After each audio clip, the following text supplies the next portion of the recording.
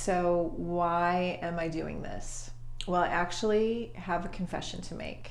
I am feeling like there is a lot of change about to happen in my life. And I mean that from a personal and a professional perspective.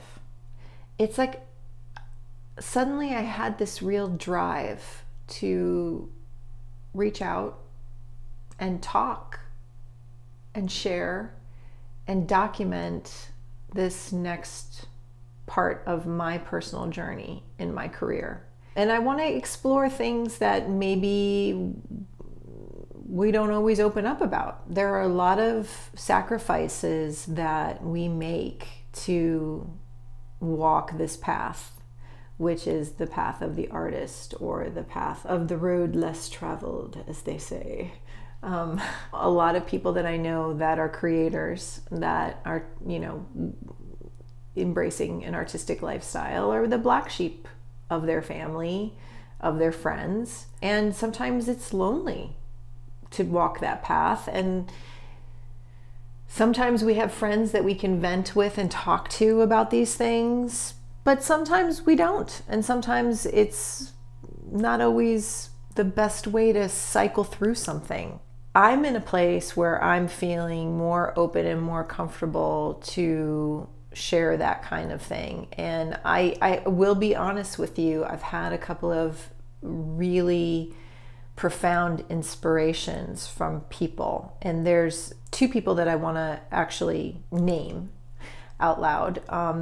One is someone who I know, who's a friend who I went to school with. Her name is Allison Moore, Allie. I witnessed through social media, she went through a very difficult time in her life and lost her husband. The way she handled that was just so remarkable. She was blogging at the time, and I was absorbed in her blogs. I mean, there was just so much truth, and to go through what she went through and to come out the other side and to be producing the kind of art that she's producing right now was such an inspiration to me. And that was one big reason why I wanted to move forward with this idea. And then the other is somebody who I don't know at all, who is just someone that I found online through a friend who recommended that I check out her YouTube channel. And her name is Jonna Jinton,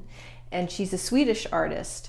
And she lives in the north of Sweden in the countryside. And I became fascinated with her journey. I'm going to put the links to both of these ladies down below so that you can check out a little bit more about them. So I'm open to suggestions, and I want to share with you guys a lot of different things, things that you want to talk about, questions that you have, and also I want to share the things that I'm working on right now, and I want to try to share it from a perspective that's a little bit more of the inside track, and talk about a lot of different things that I've run up against in the industry and in my craft and in my journey of trying to grow and better my work. So if any of that sounds interesting to you, then I hope that you'll stay tuned in and you'll share with other friends, and we can all kind of build a little online community and talk about all this stuff. So anyway, thanks so much for listening, and I look forward to the next time that we all see each other. Take care.